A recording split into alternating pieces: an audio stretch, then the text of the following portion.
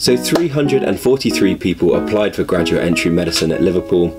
They gave out 136 interviews and 47 of those people got in. The purpose of this video is to try and help you get one of those places. What are you telling me? My name is Marius and I am back down the end of the garden making these whack graduate entry medicine videos. Got the tightest, the freshest trim, the 0.5 trim. And today we're going to talk about Liverpool Graduate Entry Medicine, go through the entry requirements for Liverpool, and then give you a few tips on the interview. Make sure you stick it through to the end because working through these interview questions might actually give you some ideas for other interviews. So the first thing we need to talk about is A-levels and degree requirements for Liverpool Graduate Medicine. So I plucked this off the website. Actually, in terms of GCSEs, you need maths and English language at grade C or 4. In terms of A-levels, it just says that you need a couple 2-3 Bs and you have to have done chemistry. The remaining 2 can be made up of biology, physics or maths. You know, it can feel really off-putting and disheartening if you see that certain graduate medical schools have A-level requirements and you don't have those A-levels. It feels like such a task to go back and see if you can get those. However, I would just say that I know people that have done it, so it is of course possible. You just have to commit, spend a few months revising and then just take the test and get a B. So it is possible and people do it, so don't be too disheartened if you're in that position and you really want to go to Liverpool. So what kind of degrees do they like at Liverpool Graduate Medicine? So this is something I plucked off a Freedom of Information request that someone submitted asking for the different degree types for the people they let to interview. So if you have a look down the left hand column, you can pretty much see that everyone has a BSc Hons.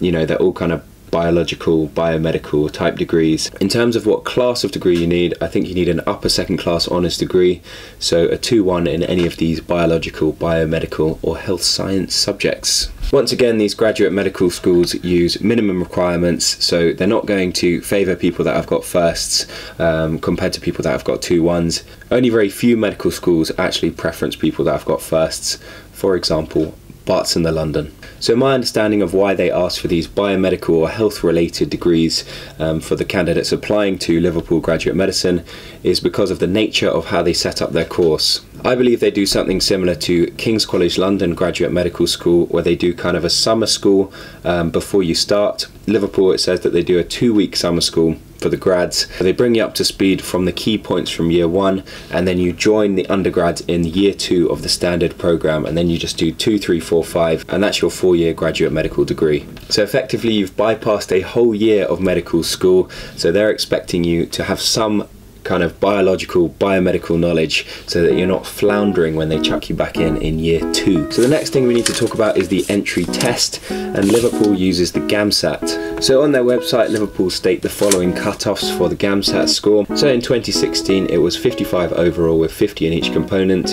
In 2017 it was the same, and in 2018 it was slightly higher, 57 overall with 50 in each component. So you need to get at least 50 in each section 1, 2 and 3, and you have to average kind of over 55. So if you average over 55 but one of your scores was 49, they're not going to give you an offer clearly. So if we were to have a slightly more detailed look at this from a Freedom of Information request from 2018, so this is how many people were interviewed in the 3 years, 2016, 17 and 18.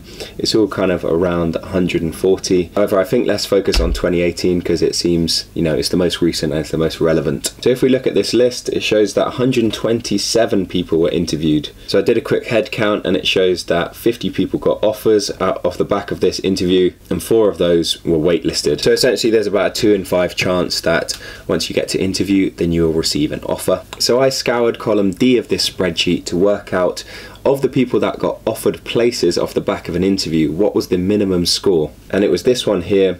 It was 56 overall, so 53 in section 1, which is the reasoning and humanities section, 57 in section 2, which is the written communication section, and 56 in section 3, which is your sciencey section. So once you've met all these criteria, you're going to be invited to an interview at Liverpool. So in previous years, Liverpool has interviewed their medical student candidates in a multiple mini interview style.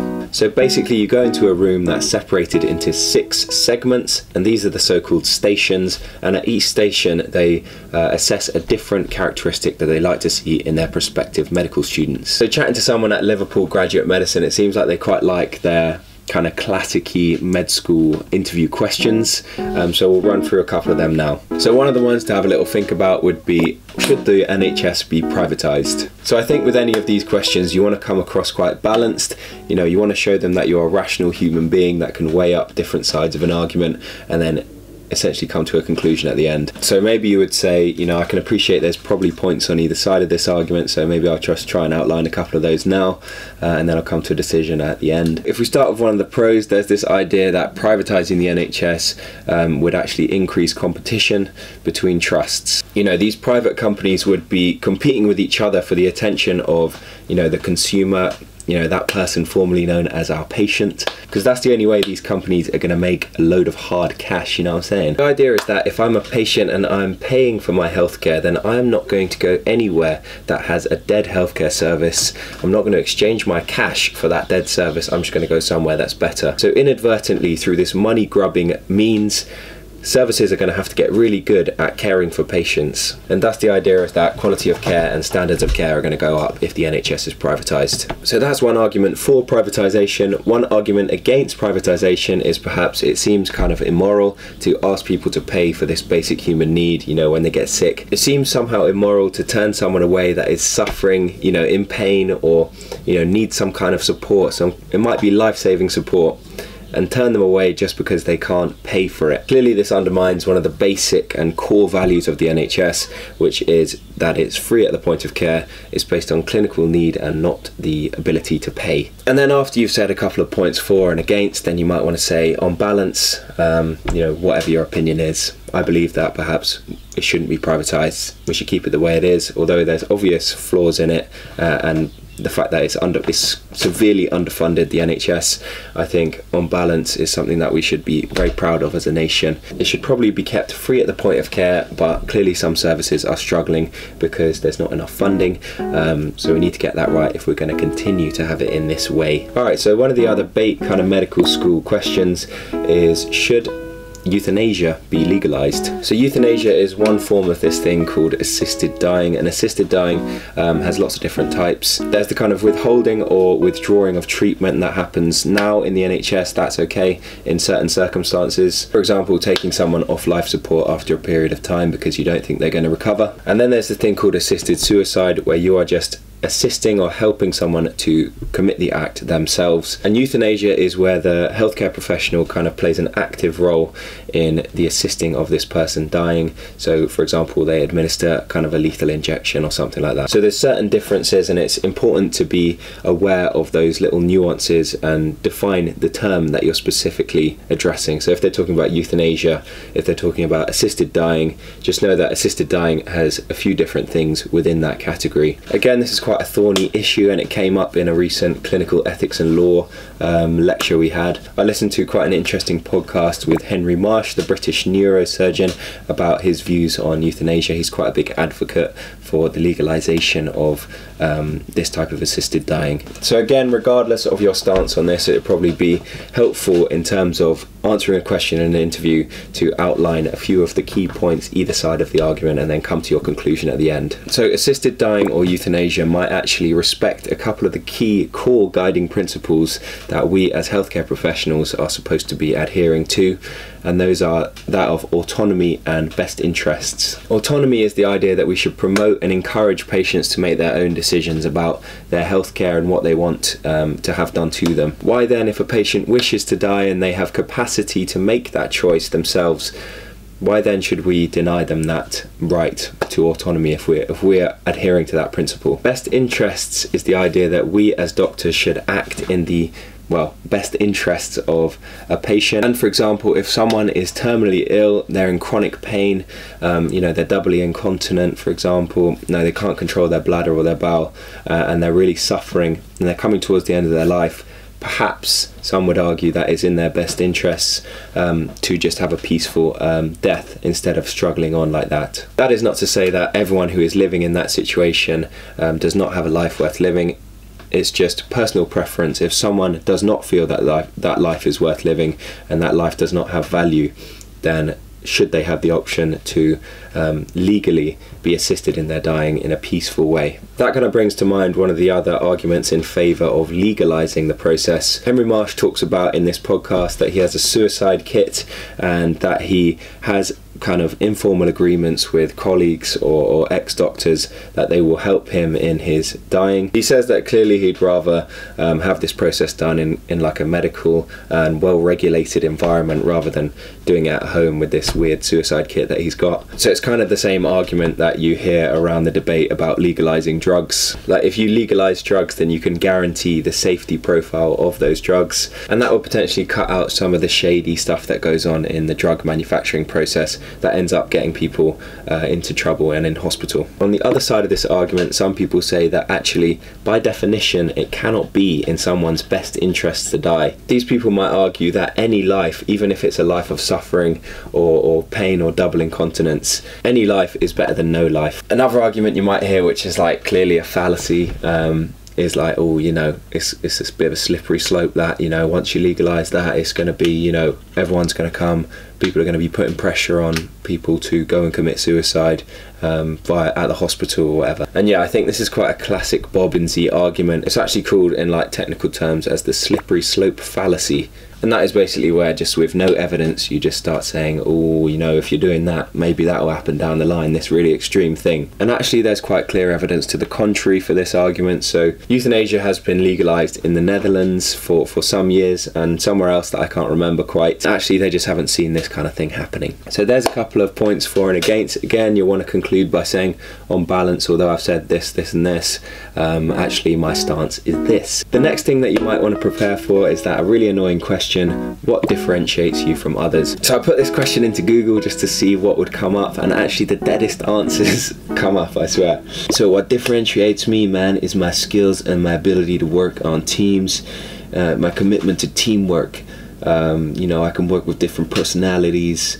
Anyway, it's a load of bollocks. I think if I was interviewing candidates, I'd be quite put off if they started saying like, you know, I'm really driven, I'm compassionate, I'm good in teamwork. Like, these are all the things that we want to hear, but, you know, they're probably common to basically every medical student that's coming through the door. So you want to think of something that's a little bit more unique. And also it's a good opportunity to show them that you're interested in other things outside of medicine, which is very important, because they don't want people that are just into medicine who are going to put everything into it and then burn out in this really long and arduous career. So for example, if you're very into reading fiction books, you can appreciate that lots of other people applying to this course are heavily scientific, and whilst you are also very interested in the science of human biology, you think reading books, fiction books, give you that kind of personal insight into lots of different people's lives and their ways of living that you wouldn't necessarily get otherwise. For example, I read a book called Little Life by Hanya Yanagihara. It is a hench book. It's probably 700 or 800 pages, something like that.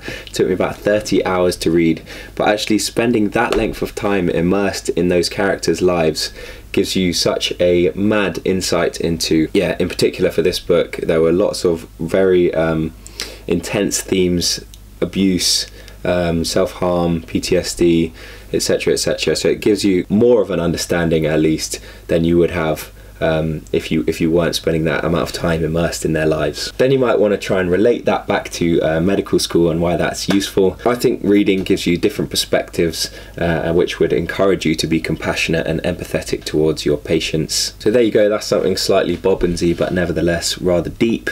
I'll just leave you with this Dr. Zaius quote to aid in your kind of thinking about this question. You are you, that is truer than true. There is no one on earth that is youer than you.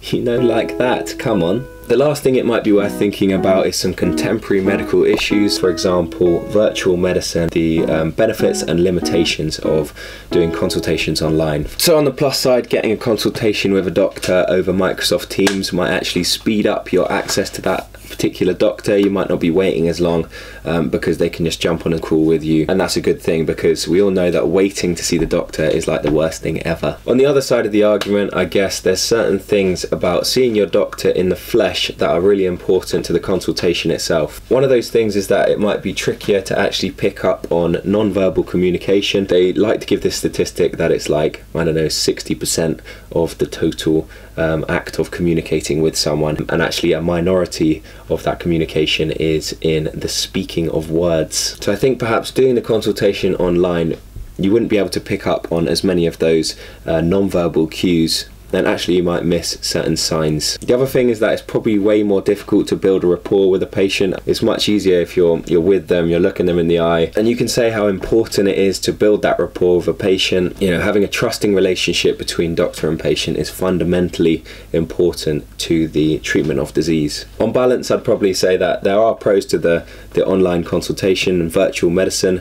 However, I think it should be used in certain limited circumstances, and definitely shouldn't take over the in-person consultation thing. Alright, so I hope that was reasonably useful. I am going to drop an absolute bombshell right now, which is to say that as I was researching Liverpool Graduate Medicine, they have said that for 2022 entry, they've closed their programme. I'm not exactly sure if they're going to pick it back up the year after, so maybe these tips will become more relevant next year. I think the stuff on the interview process at least will be slightly transferable to other medical school interviews. Thank you for supporting the channel. We're almost at the double century, you know, like that. If you want to connect, or if you've got any questions, then follow me on Instagram and send me a DM. Alright, I hope that was reasonably useful, and thank you very much for watching. See you in the next one. Cheers.